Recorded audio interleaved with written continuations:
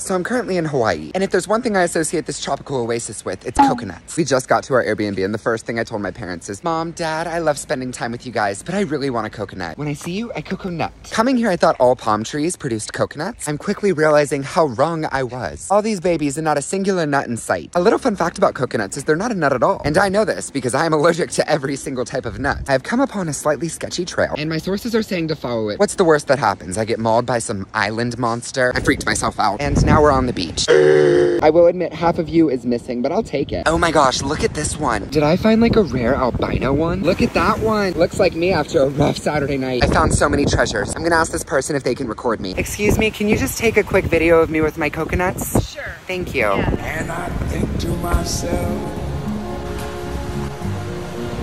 what a wonderful... Oh, you're a blessing. And it was a beautiful day of collecting coconuts in paradise.